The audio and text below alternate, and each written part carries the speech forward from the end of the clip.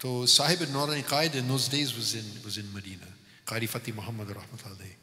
When you talk about see somebody that, you know, oh my God. Qari Fateh Muhammad. Qari Fateh Muhammad Panipati was one of the greatest Qurra of the century. He wrote the Inayat Rahmani, the Sharaf Shatibiya, mashallah, many books. And not only that, but many of the Imams of the Haram were his students. Huh? Yeah. Many of the Imams of the Haram were Haramain, in fact, were his students. Hudayfi and all of them used to study. Well, they were all influenced because he was like, you know, hands down Shaykh al-Qurra. But that was one thing. But if you just saw this individual, you know, the same thing like, you know, these awliya Allah. He was, you know, he was a walking Quran, you know. And, he wasn't just Hafiz al-Quran of one qira'ah, all the qira'at. Yeah. I saw him in Medina Munawwara. I saw him sitting. And, you know, he gave me, he used to, the house that we lived in, we originally lived in Marwa, right on top of Marwa, Safan Marwa. It was Imarat al-Ashraf. It was the old building of the Ashraf from Makkah in the old days. So Waqf. So, you know, it belonged to one of our elders there in Makkah. So we used to live over there. And so Qari Fateh Muhammad, when he would come, he would stay there. Mulani Idris from Binuri Town used to live. Mufti Wali Hassan, all these people would come and they would stay there. Sheikh Saeed used to always come and stay there. So Qari Fateh Muhammad gave me a sadariya. Sadariya is, you know, like a vest, this sort of vest sweater, which obviously, you know, I kept that as a tabarruk, you know. And then after a while it disappeared. And then come to find out my son Abdul Rahman had snatched it. And so he still got it, mashallah. He still got that, I think. And Abdul Rahman, by the way, he's the best Qari of my kids, you know. He really reads Quran nice. So, yeah, Qari Fateh Muhammad, subhanAllah. I mean, and this was a guy, Saim al-Dahr. You know, he would never, except on, you know, Eidain. And Saim al-Dahr means fasting the entire year. Yeah, he'd fast. He'd be fasting continuously. He'd only break his fast. And if you wanted to offer salah, just like, you know, Sheikh Murabat al-Hajj, if you wanted to say salam to him and it was not makruh time, if he wasn't la yuqri, if he wasn't, you know, teaching somebody or listening to somebody, he'd be in nafil salat. And by the way, he was blind. He was in a wheelchair. He couldn't walk. He weighed about 60 pounds. I don't know. The guy was just skin and bones, you know. But you see his face, it was like, I mean, you would look at his face, you know, like the hadith. I was looking at the face of Rasulullah, looking at the moon, which is more, you know, that face, I've never seen anything like that. Just radiance, you know. And his one of my colleagues, you know, in Durus and with Mashayikh was actually a very good Qari who came to Makkah and he was teaching Quran in Haram. And Qari Abdul, what's his name? I think he's still alive.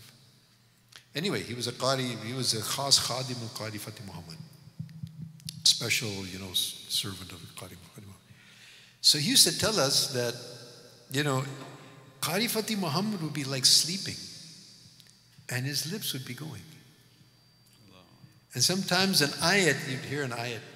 I mean, it's like, so he's even in sleep, he's reading Quran, you know.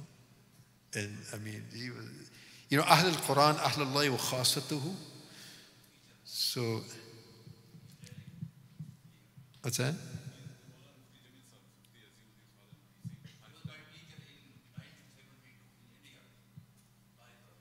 Yeah, did you see him? Allahu Akbar. And he was, and what other people don't know about him perhaps is that he was a famous sheikh also. He was, you know, he had a lot of murids. He was like, Allah wala, yani number one, you know, subhanAllah. Unbelievable person, yeah. So anyway, so after graduating from there, then I had been in Pakistan a few times. And what I liked about Pakistan, you could do what you wanted to do. You could do things. In the Arab world, you can't do it. You know, you follow the protocol and keep quiet and just go with the flow. But Pakistan, you can do things, and that was the beautiful thing. It was the one place in the Muslim world where you could actually do things, and things were being done. And so, yeah, basically my risk was there, so that's where I ended up. You mentioned from Makkah you went to Pakistan because of the freedom there versus the repressive regime. Yeah. And then during your discussion, you just dropped the name of Sheikh Saeed Ahmad Khan Sahib.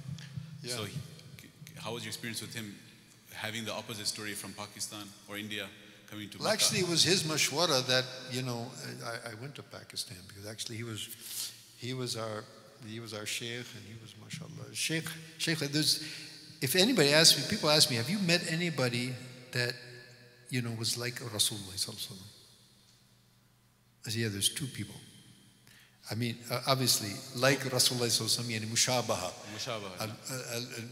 Yani, al-mushabaha, it's quite a big difference, you know. So, but two of them, I won't mention who is the other one for various reasons, but one I will mention is Sheikh Saeed Ahmad Khan. This was a person, when you see his life, you would see the life of Rasulullah sallallahu alaihi wasallam. His tawadi and his fikr and his, you know, everything about him. And that's why actually Maulana Ilyas rahmatullahi sent him to Hijaz, you know. Because he was there from like, he came there, he went there when the Saudi, thing started during the time of King Abdul Aziz. And he and Maulana Ubaidullah was another sheikh from... Maulana Ubaidullah Sindhi. No. Maulana Ubaidullah Balyavi, I mean. From Nizamuddin. Yeah. So they were sent by Maulana Ilyas to Hijaz, you know, during the time of the King Abdul Aziz. And, you know, so these two Indians walking around, so, you know, who are these guys? What are they doing? So they grabbed them and started interrogating, what are you guys doing? And they eventually took them to the king and said, hey, these guys are walking around, you know, and misguiding people. We don't know what they're into. So the king said, okay, well, what are you into? And so they explained, what is tabligh? So the king said, wow, that's wonderful. And he wrote a letter for them that this is Sheikh Saeed Ahmad Khan wa rufaqa'uhu, and they should be left to move anywhere they want, and they should be given full freedom and help them wherever they are, and signed by the king, you know, the one who established the kingdom of Saudi Arabia. You know, and then later and I'll tell you an amazing thing about him. So he was a Saudi citizen, you know, and from day one. And Maulana Ilyas, rahmatullahi, when he sent him, you know, he mentioned that, you know, in Nizamuddin that he's going to send somebody to Hijaz. So at that time, you know, Maulana Abul Hassan Ali Nadwi and Maulana Badri Alam and all these, you know, mashayikh who actually, you know, around. Yeah, and all were around Maulana Ilyas in those days, you know. So every one of them was hoping, I'm going to be that one that's going to be sent to. So then in the morning, he says, I'm sending Saeed Khan. Nobody could figure that out, you know. I mean, this guy, you know, what's his... You know, Sheikh Saeed, he said, you know, I flunked Bukhari. You know, he wasn't this academic kind of guy, you know. He said, I failed the test of Bukhari. Huh? He didn't repeat anything. Nobody fails, actually. I mean, he didn't pass that test. You don't fail in the madaris in Pakistan, you know. You mashi al-hal, you know, you get through. He said, I just thought about things I heard from Maulana Ilyas and wrote it down, but I guess the teacher wasn't. He was actually in Saharanpur. He did his all that in Saharanpur, the Sheikh al-Hadith. So anyway, so the ulama, they said, you know, sending this guy, I mean, he's not known for scholarship, he's not known for, you know, so why are you sending him? I mean, you know, okay, fine, but, you know, like Malaika, you know, why did you choose, you know, Adam? You know, what's his special thing, you know? So he said, because I have seen him the closest in resemblance and following of Rasulullah sallallahu alaihi wasallam. And that's what it's about. You leave all that other stuff, you know, ittiba Rasul. In kuntum tuhibbun Allah. That was his life. And I'll tell you, there's so many things, you know, just like all these mashayikh that you mentioned, I mean, their whole lives were just, but I'll tell you one of the most amazing things that I saw about Sheikh Saeed. Now, keep in mind, who gave him, you know, the permission to stay in Saudi Arabia? The founder of the kingdom. The founder of the kingdom. With all tarheeb, you know. Now, later on, as things got, you know, from 1979, I don't know if you, those who are older, there was you know, that Jahiman and that whole war in the Haram. These guys tried to take over the Haram, claimed it was Mahdi. And there was you know, so we were there in those days. You know, you were there when they tried to take over the Haram. That was one of the most surreal events of my life. I won't even go into that. In any case, during that So, as I said, they do what they want. So Sheikh Saeed and others, they just disappeared for like 6 months.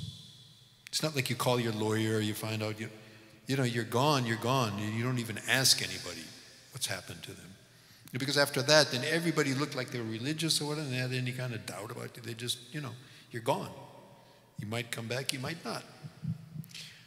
Okay, then 3 or 4 times they just did this to him, they just take him and imprison him for months on end. If the youth are not understanding, he didn't just disappear on his own voluntarily. That means he was picked up by the authorities. Picked up by the intelligence, and held, jailed. where, nobody knows. So this went on for several years. I mean, for a few decades. They kept from time to time, they take him and then ultimately they took away his citizenship and exiled him out of the country.